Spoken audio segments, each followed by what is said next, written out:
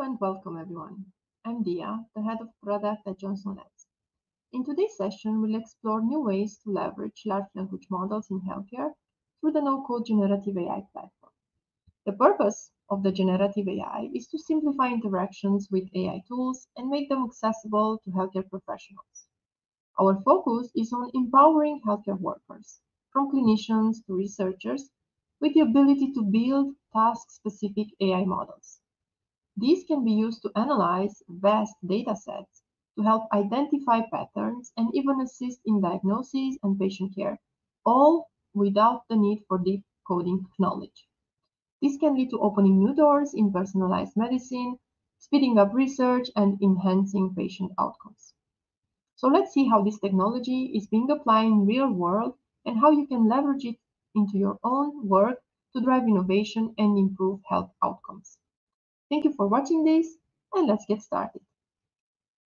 Today's presentation is structured around 3 points, each designed to highlight how generative AI, specifically LLMs, can improve the way we approach text processing in healthcare. First, we'll see how LLMs can be used to build training data for smaller and more efficient models tailored to specific types of documents and taxonomies.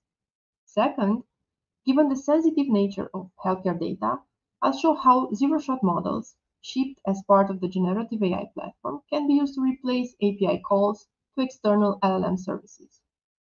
Finally, we'll discuss how to streamline these AI capabilities within your organization through the private enterprise hub.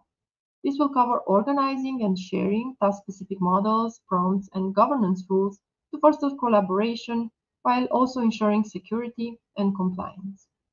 By the end of today's session, you'll have a clear understanding of how these elements work together to build powerful analysis tools in healthcare. Let's start with the first point, that of using LLMs such as GPT-4 to analyze and extract insights from your medical documents. As illustrated in this infographic, Generative AI Lab facilitates seamless integration with the OpenAI API, empowering domain experts to easily define prompts for classification or for entity extraction. This integration allows Generative AI Lab to process the LLM's response, adjust the indexes of the extracted segments, and overlay pre-annotation results directly onto the original documents. In the second phase, domain experts have the opportunity to review these pre-annotation results through a user-friendly interface and to offer their expertise in the form of adjustments or corrections. This refined data can then be employed to develop smaller, more specialized models that are optimized for processing the documents of interest. Generative AI Lab also offers support for training experiments and enables users to review benchmarking data generated during the training model. And if the need arises, users can enhance the training data sets with additional document examples and proceed to retrain the model or to tune the model, ensuring continuous improvement and refinement. Now, the initial step of the workflow involves crafting prompts that effectively guide LLMs to extract specific entities and do targeted classification, both crucial tasks for organizing and analyzing the vast amounts of unstructured data in healthcare. By using platforms such as ChatGPT, we can leverage powerful pre-trained models as a starting point for those tasks. After generating the initial results, the next step is correction. This involves an intuitive user interface that allows for quick review and amendment of the LLM's outputs. Importantly, this step facilitates easy collaboration among teams and among domain experts, distributing tasks to ensure speed of the corrections, accuracy, and relevance in the context of healthcare. With the corrected data, we move on to training and fine-tuning the model. This step is made accessible through the no-code generative AI platform, which levels the playing field in AI development by removing the barrier of complex programming. Support for experiments during this phase allows for the exploration of different configurations and parameters to optimize performance. The final step is iterative refinement. Here, we assess the model's performance and add more data if needed. This process ensures that the model can be adapted and improved as a response to new information, new type of documents, or evolving requirements in the healthcare domain. Now let's dive deeper into each of these steps and see how they come together in practice as part of the first use case, adverse drug events detection. Adverse drug events pose significant challenges, often going underreported in traditional healthcare surveillance. This is why lately researchers have turned to social media and health forums, which with patient feedback as a novel data source for real-time ADE insights. Harnessing the power of natural language processing, one can automatically detect and analyze these ADEs from vast amounts of unstructured patient feedback often available on social media. Importantly, this patient feedback can be openly processed using LLMs as it does not contain sensitive data or PHI. This data extends the drug surveillance scope and enables healthcare professionals to better understand medication risks and adjust the prescribing practices they have accordingly. Additionally, analyzing this data across demographics with NLP and LLMs can reveal crucial insights and make patient care safer and more personalized.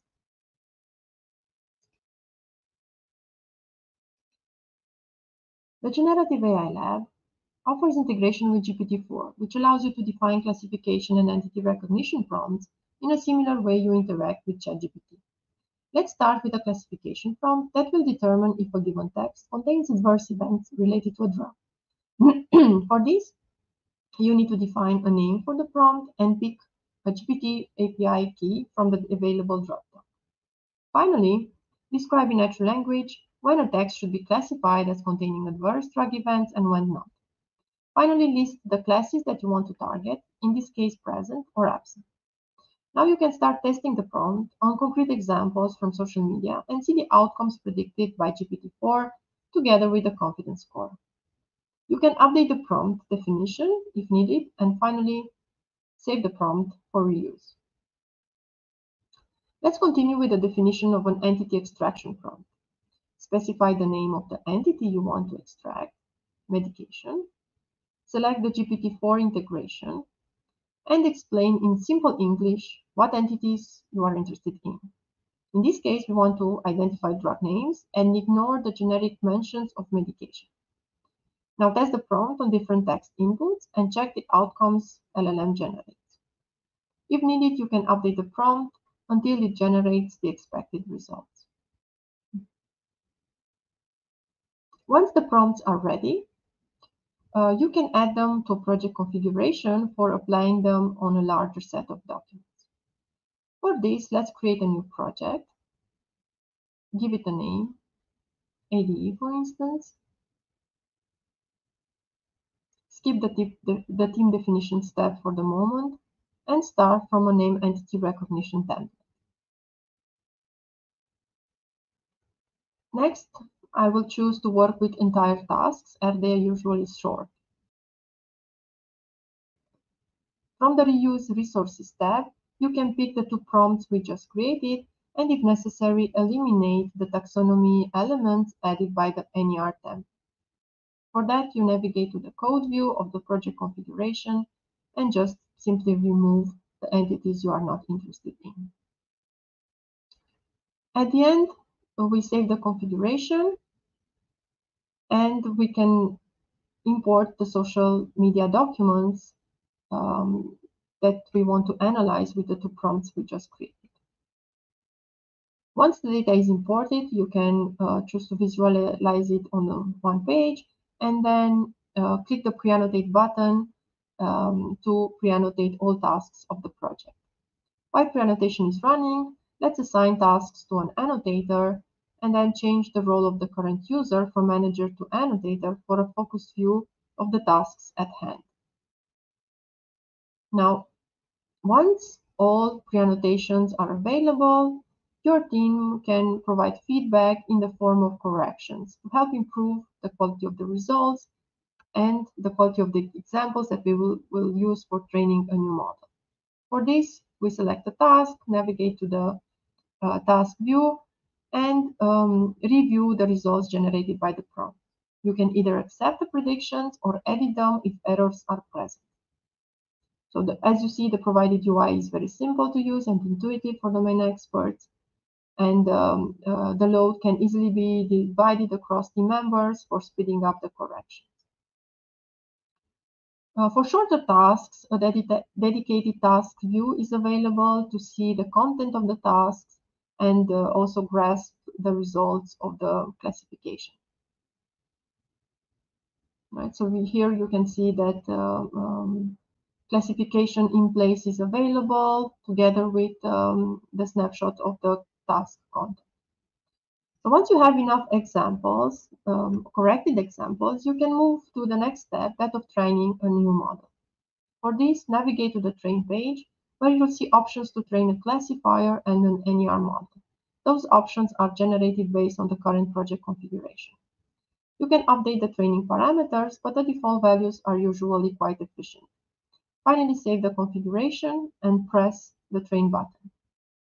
Now, while training is running, logs are available, and when the training is done, the model will appear on your private enterprise hub under the models page.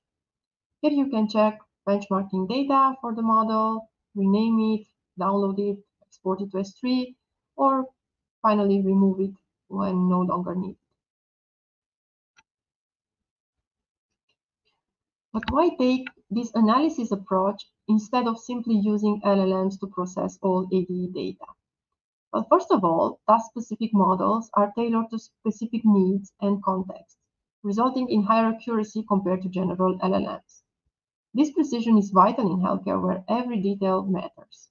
Furthermore, the models yield deterministic results, so you are sure that when applying them on the same text, you will get the same results. By developing a task-specific model, you retain ownership of the intellectual property. This not only secures your innovation, but also provides the freedom to customize and evolve your model when needed. The Spark NLP models are designed to be applied at scale across all available data, ensuring performance and scalability. Also, task-specific models offer easy integration through APIs, facilitating seamless incorporation into existing systems and workflows. They are optimized to work efficiently on CPU machines, making them accessible without the need for high-end GPU infrastructure. That being said, we all know that in healthcare, PHI protection is crucial. This is why the Generative AI Lab offers support for zero-shot models that can process PHI directly on your infrastructure, ensuring privacy and compliance. Following the same workflow as for the integration of LLMs via external APIs, you can leverage pre-annotations of your documents with zero-shot learning. In other words, by replacing API calls to LLMs with zero-shot pre-annotation available out of the box within the Generative AI Lab. This ensures compliance and meets the strict healthcare regulation, offering peace of mind. As such, you can pre-annotate any healthcare data even when it contains PHI. One example in this direction is the analysis of cardiology reports, but of course, the method can be applied on any other types of notes, healthcare notes, clinical notes, and so on. But in advancing cardiology care, we can leverage AI not just as a tool, but as a collaborative platform to build specific NER models. Zero-shot models can be used as a first step in predicting key medical entities within cardiology notes, spanning patient history, diagnosis, treatment plans, or medication, or whatever we are interested in. This allows you to quickly surface critical information, such as patient-specific medication interactions or diagnostic history from your huge amount of data, and all of that without specific training on your dataset. In this second video, let's create and use zero-shot prompts for name entity recognition. First, we need to specify the name of the target entity, in this case, disease, and then choose a domain for the zero-shot model. For this example, we can go with the zero-shot open source model. We can also attach a description to the prompt to facilitate its reuse. Finally, we need to provide a list of questions written in natural language. the questions should explain what the target entity is. In the case of disease, my initial set of questions include what is the disease, what is the name of the patient's disease, and what is the name of the disorder. Those can be edited later on while testing the prompt on concrete examples. After the prompt is saved, you can deploy it to Playground for testing. Here, I can check the outputs of the prompt on specific text examples and try to improve it by adding new question definitions, as well as other questions that define what the entity is not. The other questions will help eliminate the false positive results generated by the zero-shot model. For instance, what is the symptom?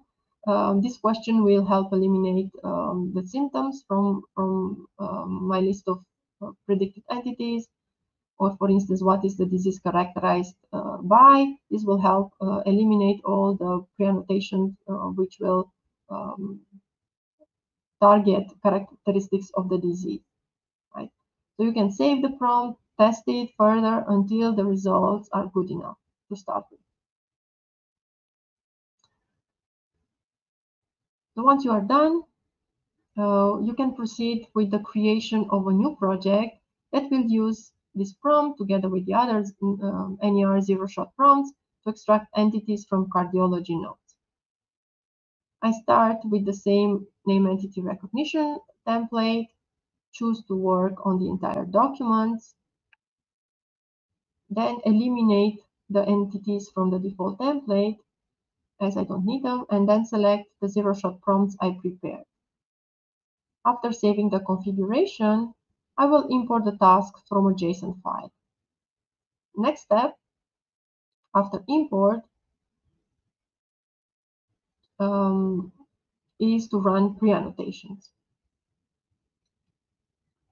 After pre-annotations are available, the domain experts can step in and start verifying the pre-annotations and provide corrections.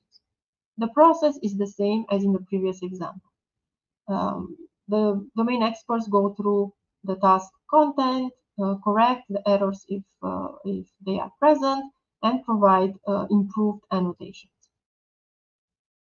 Once enough corrected data, corrected tasks are available, you can proceed to training a new model, testing it, and when it reaches a target accuracy level, deploy it to process your entire corpus of documents. Furthermore, once I train an NER model, I can use it in combination with other healthcare resources, such as assertion status models, entity resolution models, relation extraction models, and so on. Together, they can process available patient data, identify and link entities across tasks, across sentences and paragraphs, and construct a holistic view of each patient journey. In terms of advantages that the Generative AI Lab brings to the table, first of all, I can mention that it is a 100% no-code platform built specifically for domain experts, such as medical doctors or healthcare researchers. It supports easy collaboration across teams of experts to quickly incorporate their feedback. It is highly customizable in terms of workflows, user interface, and also offers full API access to all features available via UI. It offers out-of-the-box support for more than name entity and classification tasks. It also allows handling of assertions, statuses, relationships, mapping to standard terminology such as ICD-10, SNOMED, RxNorm, and so on. Furthermore, it offers enterprise-grade security with role-based access, encryption, audit trails, on-premise deployment for the situation when PHI analysis is needed. Finally, it can be used for visual document understanding, and as such, it is capable of analyzing besides text content, visual PDFs, and images. Now let's take a closer look at the Models Hub feature of our Generative AI Lab. The Models Hub acts as a centralized platform where users from your organization can easily manage their AI development lifecycle. It supports operations like the secure sharing, searching, filtering, testing, publishing, importing, and exporting of AI models, prompts, and rules. This functionality simplifies the management of proprietary AI assets, enabling teams to efficiently collaborate and leverage these assets into their projects. The Models Hub implements role-based access control, allowing you to define who in your organization has access to your assets, who can experiment with prompts and rules, and who can export your models. Versioning and backup features are available to keep a record of changes made to your assets, ensuring that you can always revert to previous versions if needed. Finally, the playground allows for easy editing and testing of prompts, rules, or models without coding. Generative AI Lab is integrated with the NLP Models Hub, and this gives you access to an extensive library of over 40,000 models and pipelines ready to be integrated into your project. This integration not only enhances your capabilities, but also provides easy access to model benchmarking data, to model documentation, and one-click downloads. Within the Models page, you'll find a private repository tailored for your organization needs, including models that you have trained or uploaded or downloaded from the NLP Models Hub. The centralized management system ensures that your AI assets are organized and available. The Rules page offers a dedicated space for creating and managing the rules you want to use to define and use in your project. With an intuitive editing interface and practical examples at hand, crafting custom rules becomes a straightforward process. Lastly, the Prompts page allows you to curate a collection of prompts, defined either with GPT integration or zero-shot prompts, which are essential for pre-annotating your documents and for training your AI models. In terms of deployment options for the Generative AI Lab, the tool is available both on AWS Marketplace and for on-premise installation. When you choose the AWS Marketplace, you get a one-click deployment within your security parameter, and you also gain immediate access to visual document understanding feature, including tools for OCR, PDF pre-annotation, or visual model training. For healthcare professionals, our platform offers specialized resources such as embeddings and models designed and tuned for healthcare data, covering tasks such as entity recognition, assertion status detection, classification, entity resolution, and so on. And you are never alone in this process. Professional support is always at your fingertip to assist you with any questions or integration issues. Alternatively, for those who prefer local deployment, Generative AI Lab can be set up right within your own infrastructure with a one-liner. For on-premise deployments, Generative AI Lab tool is free.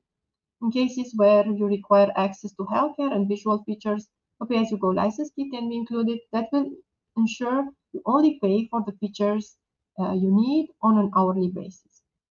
Deployment via Azure Marketplace is also coming soon. Thank you for joining me today. If you have any questions, ideas, or just want to chat more about the Generative AI Lab and how it can fit into your workflows and into your project, send me an email or reach out via LinkedIn. Thanks again for your time and interest. I wish you an inspiring and insightful rest of the day at the end of the summit.